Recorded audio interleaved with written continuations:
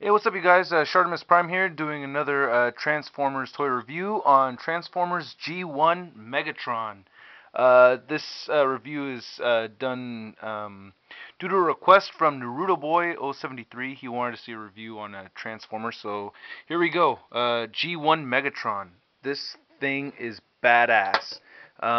This is very loose over here, obviously. But yeah, this is one of my most prized possessions. This is one of those figures that I've wanted my entire life, and I picked him up about 2 years ago at the WonderCon. And he's really just truly an amazing figure to have. It's really one of the most badass figures I've ever owned. His robot mode is a little funky looking, but especially because of this big piece, and his barrel is supposed to be sticking forward, but I have it tilted back to kind of mimic the G1 cartoon a little bit more. But yeah, I mean, he turns into Walther P38, so that's like the Nazi handgun, and it's, I mean, just when you see his gun mode, you'll see how incredible he is. Now I bought this for 45 bucks, which I didn't think was a bad deal. Um, at the WonderCon, and it came with the barrel right here and Megatron. Now I do have the accessories minus the sword. I believe he's supposed to come with two hand weapons, this gun thingy right here, and I believe he's supposed to come with the sword, which I do not have. And for you experienced G1 collectors, I do have some questions for you guys, so please help me out with that if you can. So onto the review. The scope is pretty badass. It can come apart if you want it to. You could take this off if you want, which I don't know why you'd want to, but you can. And then you can take this piece off if you want as well. Sometimes you see these pieces being sold individually on eBay, and then this little thing kind of pops up right here and right here. Why? I do not know. I don't know why it does that. It doesn't fit into his hands or anything. And yeah, and the figure itself is really badass. He's got a lot of die-cast metal in him, so you could see like this inside part of his legs is all die-cast metal. His feet, same thing with the other side of his legs, and then for the upper part of the body, the only part that's really die-cast metal is this piece right here, going like that, and then this bar going across from here all the way to here. So yeah, but overall he's a hefty figure. Very, very cool. He's an original. I really like looking at the copyright date. It says made in Japan, Takara Company, copyright 1974, 1983. Wow, that is so cool. Especially because I was born in 1981, and so I wasn't really old enough to get a lot of these, first wave G1 figures. So I'm very, very happy to own him now as an adult. Very cool.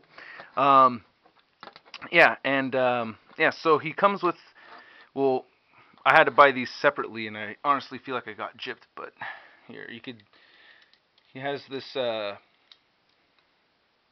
forgot to pull these out, but he has this extra gun thing right here that he can use. Oh, I set this up totally wrong. There we go. Sorry. These flaps come out right here. Forgot to do that. Okay. So yeah, so he has this extra huge cannon right there.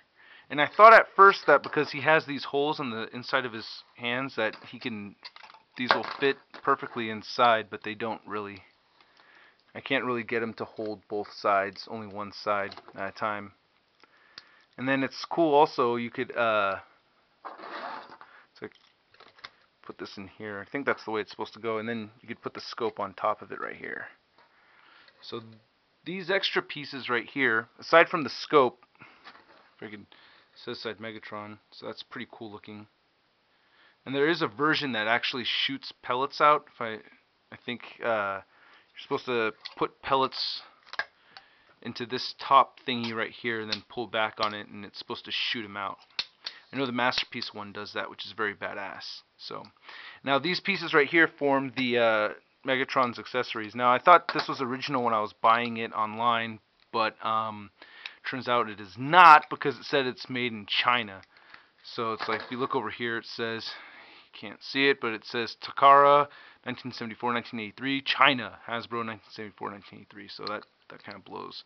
got gypped on that one. So, you G1 collectors, if you know of a way of being able to tell, aside from seeing stickers on them, like how, how this is an actual legit G1 piece and or a fake, if you guys could let me know about that, that'd be fucking sweet.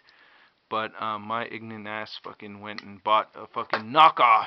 Oh well, it works. When I put it all together, I think it looks badass. Yeah, so transforming Megatron.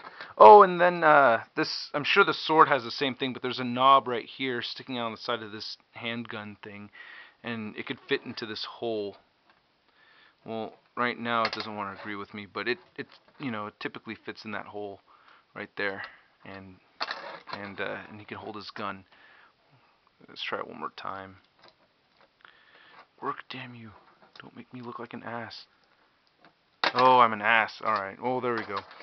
But probably because it's a knockoff, it doesn't fit. But right when I got this, I was like, wow, this is way too shiny. And I really like the stickers, even though they're totally faded. His Decepticon logo sticker right there's, hella faded. Got a little piece of the sticker, sliver of the sticker. I gotta try to super glue that back on there. But this is the Decepticon logo, faded. Same thing with this side over here. But yeah, I think he's just really cool. And there is some paint wear on the front, on his forehead. So yeah. Transforming is, I think this is a very impressive transformation, I would consider this probably one of the more difficult G1 transformations out there. I think it's somewhat complex. I don't know. I think it's pretty cool. But yeah, I guess, like, for me, I'm always kind of scared of breaking him whenever I transform him because he's old and delicate. I think he's old and delicate. But my friend Ghetto Gypsy, him and I were on Blog TV, and he busted his out, and holy shit, man, he fucking transformed that motherfucker in record timing. So I was pretty impressed.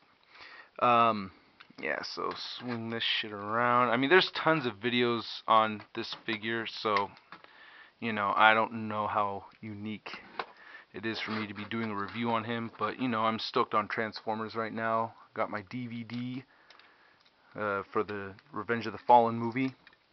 Watch the special features, and I hate Michael Bay more than ever because that guy is a total ass. God, I hate that guy.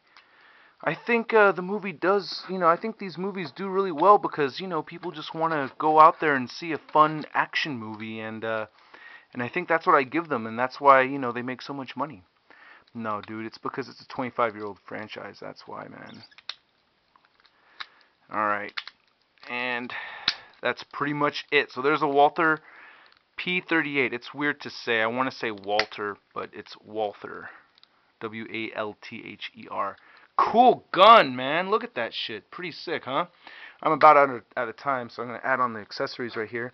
Now, I did add some tape onto this thing to help the scope hold a little better, but, for this video, it's not really helping or working. Put the scope on right there. Silencer goes... Ah, you holy little... You son of a bitch. I put this on upside down, dumbass. Okay, there we go. Okay. There's the silencer, and then the stock piece comes up like that. Okay, so... I think he's so fucking cool. I don't know, does it help if I put a little piece of paper like that? Maybe an envelope like that. Look at fucking Megatron. He's cool, man. Old school, badass fucking toy. It really makes a difference to me that this sliver of sticker isn't there, so I will be putting that back on, but I think he's so cool. Yeah, so that's my G1 figure review. Kind of suck at doing Transformers reviews. I don't really do them so often, especially G1. I think this is my second G1 Transformer review. So I hope you guys like it, and I will do more later. Okay, peace.